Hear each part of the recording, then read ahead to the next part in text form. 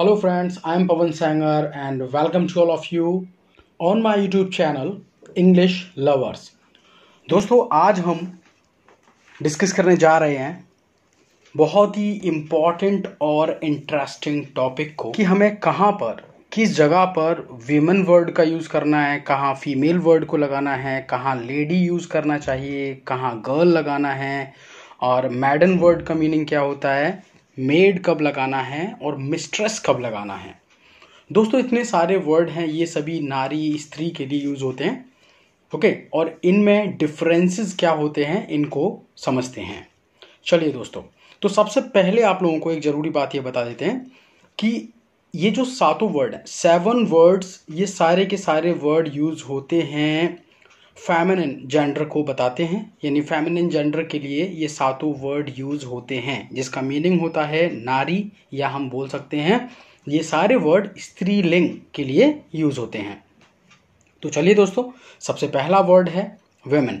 Okay, तो जो women word use होता है वो यूज़ होता है an adult female human being.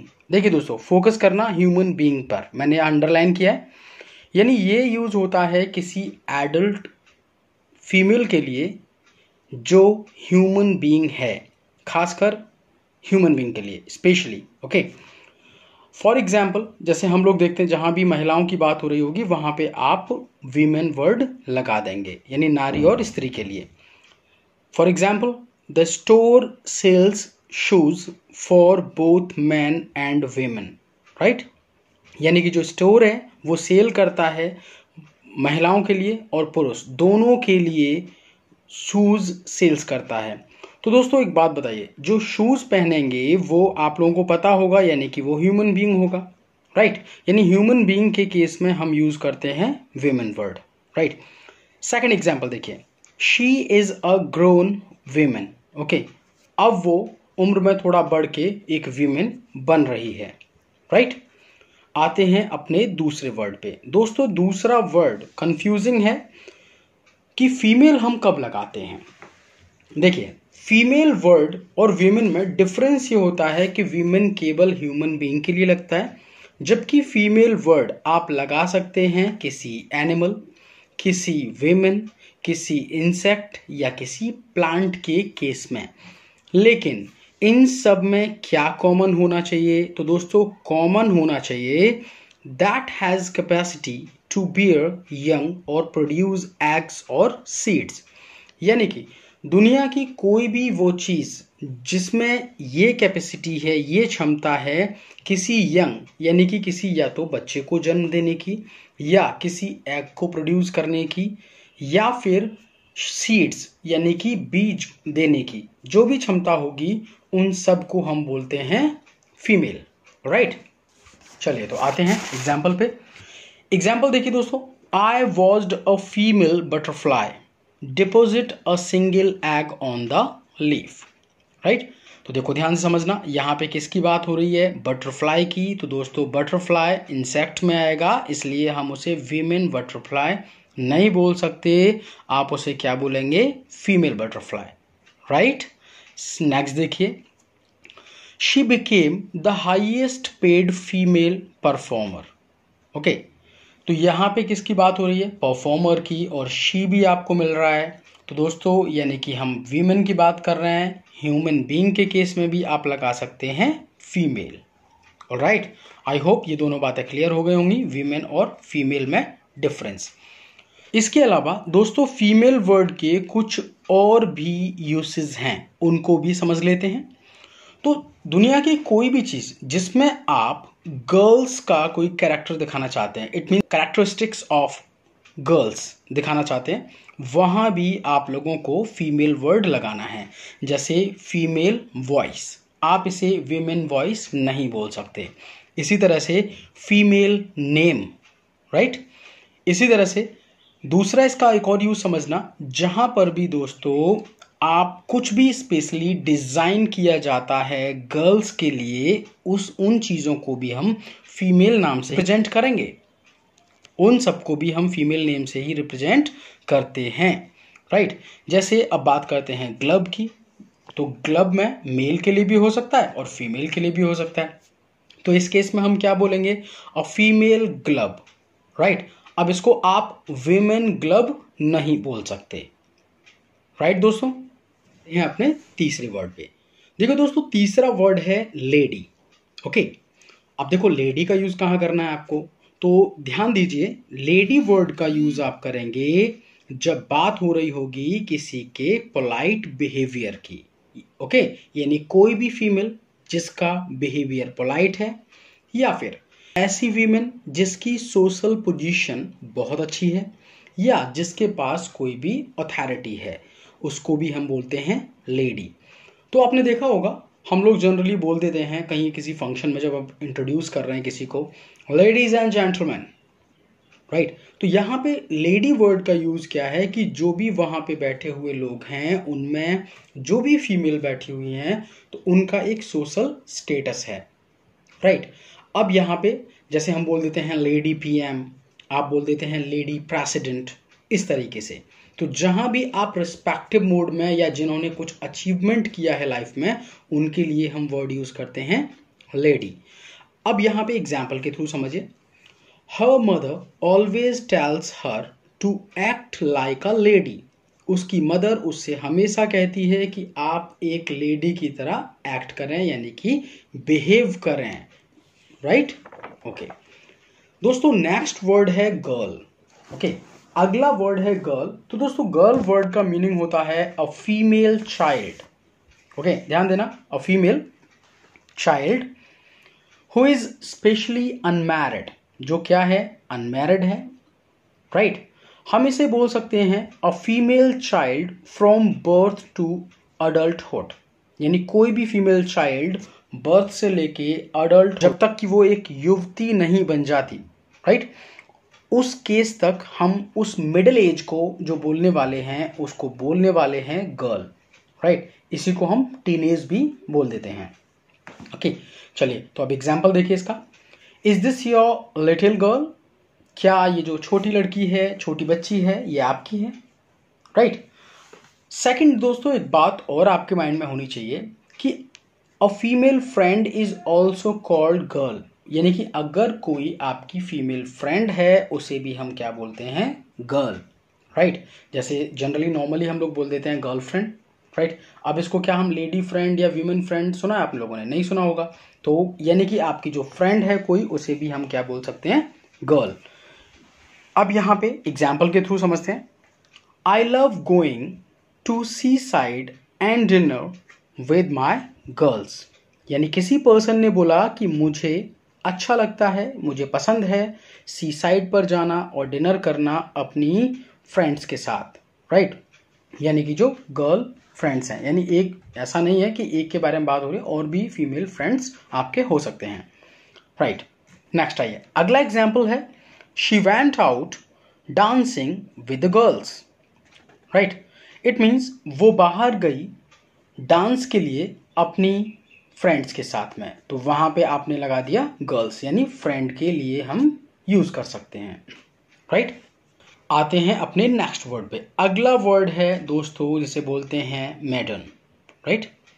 मैडन word का मीनिंग होता है नॉट मैरिड, यानी कि कोई भी ऐसी गर्ल जो मैरिड नहीं है। स्पेशली जो गर्ल है वो गर्ल भी हो सकती है, या हम उसे बोल सकते हैं विमेन, विमेन भी हो सकती है, लेकिन वो बस मैरिड ना हो। ओके, एग्जाम्पल देखिए। This is a story about courageous person who rescues a fair मैडन। Okay, ये जो स्टोरी है ये एक करेजियस पर्सन की है जिसमें उसने एक बच्चा या सुंदर मैडन को, यानी कि एक अनमैरिड गर्ल को, या विमेन भी वो हो सकती है, राइट। इस तरह से एक और एग्जाम्पल ले सकते हैं दोस्तों। अगला एग्जाम्पल है शी इज अ ब्यूटिफुल मैडन, यानी कि वो एक सुंदर युवती है, महिला है ना, गर्ल है, इस तरह से बोल सकते हैं। या हम जिनकी एज थोड़ी ज़्यादा है उनके लिए भी ये वर्ड लगा सकते हैं, बशर्ते कि वो मैरिड ना हो, राइट। तो एग्जाम्पल देखते हैं। एग्जाम्पल है there was a maiden aunt. Okay, यानी कि आंट है लेकिन उनकी शादी नहीं हुई है, राइट दोस्तों। फ्रेंड्स, मेडन वर्ड का यूज आप कुछ जगहों पे और भी कर सकते हैं, कुछ अदर यूजेस भी इसके हैं, राइट। तो अब देख लेते हैं अदर मीनिंग्स ऑफ मेडन। तो इसका जो दोस्तों पहला मीनिंग होता है, इसका मीनिंग हो सकता है फर्स्ट, यानी कि प्रथम या पहला, जिसे हम बोलते हैं। For example a ships मैडन voice, right. और वॉइस वर्ड का मीनिंग यहाँ पे है दोस्तों समुद्री यात्रा, यानी कि शिप की, जहाज की पहली यानी प्रथम यात्रा। ओके, इसी तरह से बोल सकते हैं the मैडन flight of a spacecraft, यानी कि कोई भी स्पेसक्राफ्ट था उसकी पहली फ्लाइट। ओके, दूसरा दोस्तों आप ये मान सकते हैं कि मैडन वर्ड का यूज आप कर सकते हैं किसके लिए, a horse that has never won a race, यानी कोई भी ऐसा हॉर्स यानी कोई भी ऐसा घोड़ा जिसने आज तक कोई रेस नहीं जीती है, उसके लिए भी ये वर्ड यूज होता है। फॉर एग्जाम्पल आपने बोल दिया she has a मैडन horse, it means उसके पास एक ऐसा हॉर्स है जिसने आज तक कोई भी रेस नहीं जीती। नेक्स्ट इसका मीनिंग हो सकता है अ फीमेल एनिमल, राइट, कोई भी फीमेल एनिमल। लेकिन ध्यान देने वाली बात यह है नेवर हैविंग बोर्न यंग, यानी कि जिसके अभी तक कोई भी बच्चे नहीं है, उसके लिए भी हम लगा सकते हैं मैडन, लेकिन स्पेशली एनिमल के लिए। ऑलराइट दोस्तों, तो ये थे मैडन के टोटल मीनिंग। आते हैं दोस्तों अपने नेक्स्ट वर्ड पे। अगला वर्ड है मेड, राइट। तो जो मेड वर्ड है, जनरली आप लोगों ने मेड सर्वेंट के केस में सुना होगा इसको। ओके, अब इसका प्रॉपर मीनिंग समझते हैं। मेड वर्ड का दोस्तों मीनिंग होता है एन अनमैरिड गर्ल और वीमेन, स्पेशली यंग होनी चाहिए, कोई भी अनमैरिड गर्ल हो या वीमेन हो। इसी तरह से हम क्या बोलते हैं मेड सर्वेंट। अब मेड सर्वेंट क्या होता है, अ वीमेन और girl employed to domestic work, यानी कि किसी भी डोमेस्टिक वर्क में, घरेलू काम में किसी को लगाया जा रहा है, किसी गर्ल को या किसी वीमेन को एम्प्लॉय किया जा रहा है, उसे हम बोलते हैं मेड सर्वेंट।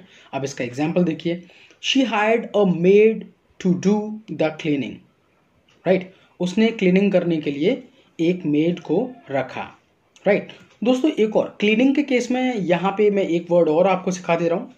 एक वर्ड होता है दोस्तों जिसे बोलते हैं हम चार वुमेन। ओके, इट मीन्स इसका मीनिंग होता है कि जो लार्ज बिल्डिंग को क्लीनिंग करते हैं उनको बोलते हैं चार women. A cleaning women specially in large building, जैसे हॉस्पिटल्स हो गए, स्कूल्स वगैरह हो गए, इनको साफ सफाई, बड़े मतलब एरिया को साफ करने के लिए उसे हम बोलते हैं चार वुमेन। ओके, नेक्स्ट आइए, अगला वर्ड है दोस्तों, नेक्स्ट 7th वर्ड जो है मिस्ट्रेस। ओके, अब देखिए मिस्ट्रेस क्या होता है इसको समझते हैं। A women who has power, authority और ओनरशिप, यानी कोई भी ऐसी वीमेन जिसके पास में पावर है, अथॉरिटी है और ओनरशिप है, उन सबको हम बोल देते हैं मिस्ट्रेस, राइट। और मिस्ट्रेस का एक नेगेटिव मीनिंग भी होता है, वो भी मैं आप लोगों को बताऊंगा। पहले पॉजिटिव बात को समझते हैं। तो पॉजिटिव में मिस्ट्रेस का मतलब हो गया पावरफुल लेडी, कोई भी। इट मीन्स हम बोल सकते हैं the mistress of the house. Okay, यानी हाउस की मालकिन, एक तरीके से मिस्ट्रेस। अब यहाँ पे मिस्ट्रेस वर्ड का दूसरा मीनिंग देखते हैं दोस्तों। मिस्ट्रेस वर्ड का दूसरा मीनिंग हो सकता है अ फीमेल टीचर के लिए, ओके, या कोई भी ऐसी लेडी जिसने किसी चीज में मास्टरी की हो, यानी अचीव्ड मास्टरी किसी भी फील्ड में। ओके, एग्जाम्पल देखिए, तो हम बोल सकते हैं she is a mistress of music. Okay, she is a mistress of music. It means क्या हुआ दोस्तों, यहां मिस्ट्रेस का मीन्स क्या हुआ, फीमेल टीचर या जिसकी मास्टरी है। लेकिन ध्यान रखना मेल के केस में मास्टर यूज होता है और जबकि फीमेल के केस में मिस्ट्रेस, राइट। आते हैं नेक्स्ट पर। अगला दोस्तों समझते हैं, मिस्ट्रेस वर्ड का एक और मीनिंग होता है in charge of a school, right. जैसे आप लोगों ने सुना होगा हेड मिस्ट्रेस, है ना, जो स्कूल के इंचार्ज होते हैं उनको भी हम बोलते हैं मिस्ट्रेस। अब दोस्तों इसका एक नेगेटिव मीनिंग और है। देखिए नेगेटिव मीनिंग ये होता है अ women who has relationship with other man apart from his husband, उसको भी आप मिस्ट्रेस बोलते हैं। कि कोई भी ऐसी फीमेल जिसका अपने हस्बैंड के अपार्ट फ्रॉम कोई रिलेशन है, उसे भी हम क्या बोलते हैं, मिस्ट्रेस बोलते हैं। ऑलराइट दोस्तों, आई होप ये सातों वर्ड आप लोगों को अच्छे से क्लियर हो गए होंगे। राइट, अब दो वर्ड और समझिए। ओके, दो और वोकैब को हम लोग देख लेते हैं। एक वर्ड दोस्तों होता है डैमसेल। राइट, डैमसेल वर्ड का मीन्स होता है a young unmarried women of noble birth. Okay, it means कोई भी एक अनमैरिड वीमेन है या गर्ल है जिसका बर्थ एक नोबल फैमिली में हुआ है, यानी कि श्रेष्ठ फैमिली में, अच्छे परिवार में। ओके, उसे बोलते हैं डैमसेल। एक वर्ड और समझ लेते हैं, डिम्बोजल। ओके, इसका प्रोनाउंसिएशन होता है डिम्बोजल। तो दोस्तों डिम्बोजल वर्ड का मीनिंग होता है अ यंग लेडी। ओके, कोई भी एक यंग लेडी, उसे हम बोलते हैं डिम्बोजल। अब इसका एग्जाम्पल देखिए, ही फैल in love with a pretty डिम्बोजल, यानी कि वो एक सुंदर लेडी के प्यार में पड़ गया। ओके, उसे बोलते हैं हम डिम्बोजल। ऑलराइट, आई होप दोस्तों ये सातों वर्ड बहुत अच्छे से क्लियर हो गए होंगे। तो मिलते हैं दोस्तों नेक्स्ट वीडियो में। Please like, share, comment and subscribe my channel for more videos. Right, okay, thank you so much to all of you. जय हिंद।